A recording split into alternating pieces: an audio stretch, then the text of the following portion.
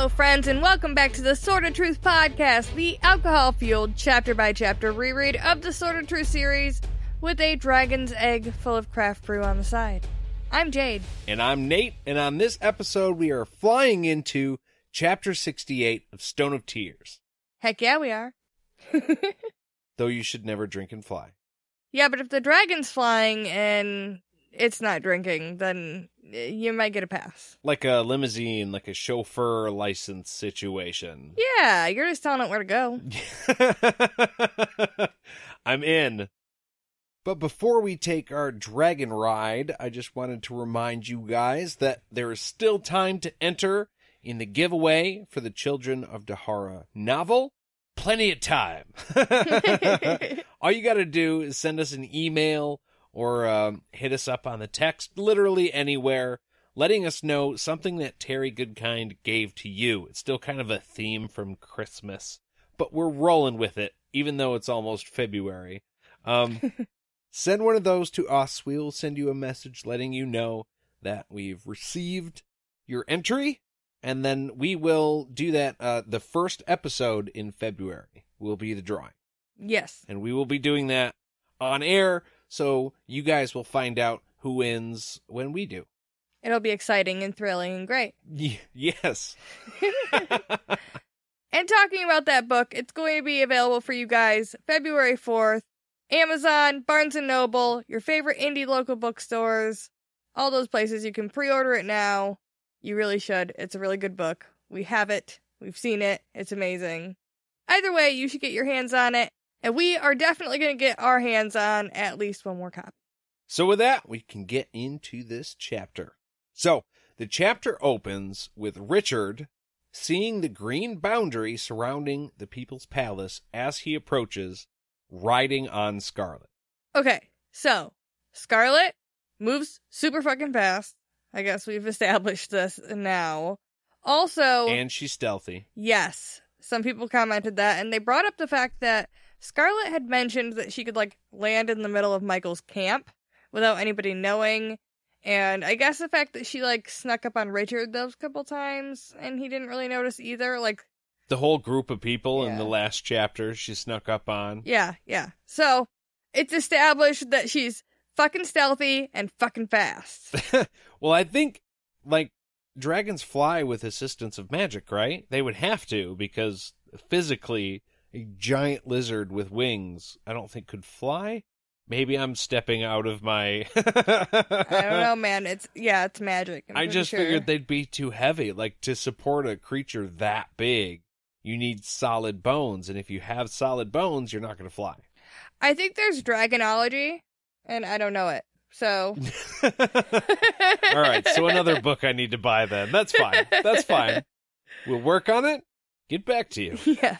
So as they're approaching the People's Palace, Odette, down there, the pinky-less lady, is shooting lightning at Richard and Scarlet, and she ends up hitting Scarlet's left wing, which is not good. I just had the thought that she's pinky-less. She's not fancy at all. She can't stick her pinky out. Anyways, that was random. How terrifying to be on a dragon, which...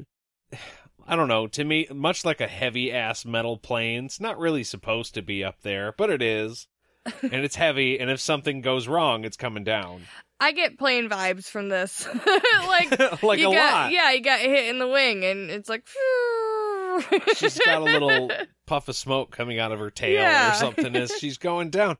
Yeah, but she's, flapping furiously, trying to right herself, and... Yeah, it's a living thing, too, so there's also that. The gravity that normally sits you on her while she flies, right? They were talking about that, how she'll swoop in and you just kind of get planted in your seat, like the motorcycle. That's not happening right now.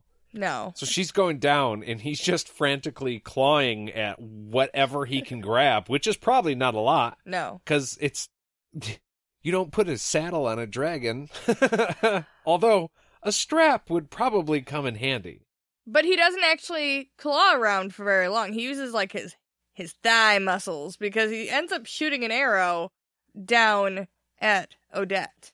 Right. From where the lightning is coming from, he has Scarlet, use her fire breath so he can see where Odette is. And then the lightning comes up again. Scarlet gets hit again. It's insanity. And he fires the arrow as soon as the target comes to him, it says. So he had his eyes on Odette for a split second. But then he can't see her because Scarlet's flying around all crazy. There's lightning. I don't know why I picture it storming, even though it's just more dramatic that way. But yeah, the green boundary, I think, gives it like a eerie, a very ominous vibe. Yeah. But then the lightning cuts off. So the arrow found its mark. Yeah. I like how Terry gives that to you from Richard's point of view, because you don't know for just a split second. Like, did he get it? Well, it's Richard. Of course he got it. But you don't know that for a second. Like, maybe there could be more lightning. You don't know. Yeah, it could have struck her, but not like struck her down, like just clipped her or something. Yeah. It doesn't necessarily have to be a lethal blow, but either way, she's going down. Like, she's not in real control of the descent.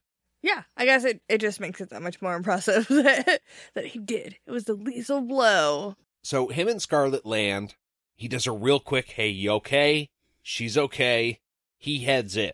The first thing Richard does inside the People's Palace is kill 15 soldiers by himself. Yeah, and it makes a comment about how he doesn't know if these guys attacked him because they knew who he was or because they didn't. Right. Well, at first he figures maybe they didn't know who I was. Or maybe they did. Right. Like, it's just cynical thinking. But we don't really get an answer because he killed him right away. But, logically, okay, any dude coming into a building swinging a sword like that, he just came in on a dragon, fucking killed the sister, and he's just coming through there blazing with his fucking sword out. Yeah, he's the enemy. So the guards did exactly what they were supposed to do. Yeah. They very well may not have been doing, they may have been working for Darkenraw. I don't know that, but I'm just saying, realistically, if you saw some dude, did they pass out a picture of Richard? I don't think they did. So I think the point is that we didn't hear any words. Yeah. We have no idea if they're like, hey, who are you? And he's like, fuck you, I'm going to kill you all. Or if they just came at him swinging. Because if they did that, yeah, they're dead. Doesn't matter if they made a mistake at that point. They intended to kill him. He can't let that happen. And now we know that Richard is a level 15, at least, sword fighter. Yeah, I'm just saying, I think for both sides, it probably would have seemed aggressive. He was running in there pretty aggressively, so I feel like it would have seemed like he was a threat to the other side. Well, yeah, a dude like Richard running up on you would definitely put you on your guard. Yeah, and then... You don't fuck around with a giant guy like that with a magic sword. No. Right, and then vice versa, he would see them being like, oh fuck, and be like, alright, now I'm gonna kill you, so... But... after he kills the 15 soldiers, 6 more Sith. Also a problem. That's never good, right? If you see a group of 6? No. And they all are running towards him with their Agiles out. And he knows he can't use a sword on them, so he draws his knife instead. Because the last time he saw any of the Mord Sith was not a good time. And he told everybody that he wanted all their shit burned, and it was they're done. He did not want any of the Mord Sith being a thing anymore, so he automatically assumes this is a bad time. Yeah, well, that was his last command. He's supposed to be listening to him. If he's the Lord Raw, that's their job. But now he sees them, they're running at him, and he's assuming they're going to attack him. The last time he attacked a Mord Sith with his sword, a.k.a. Denna, he was captured by her, so he knows that that's not an option, and he draws his knife, which is a obvious disadvantage. But it's the only thing you can do, and he was totally prepared to do it. But the leader, Kara, here she is, officially. Hey, soft spoiler alert, Kara's a big player. Yeah. So hi. So hi, Kara.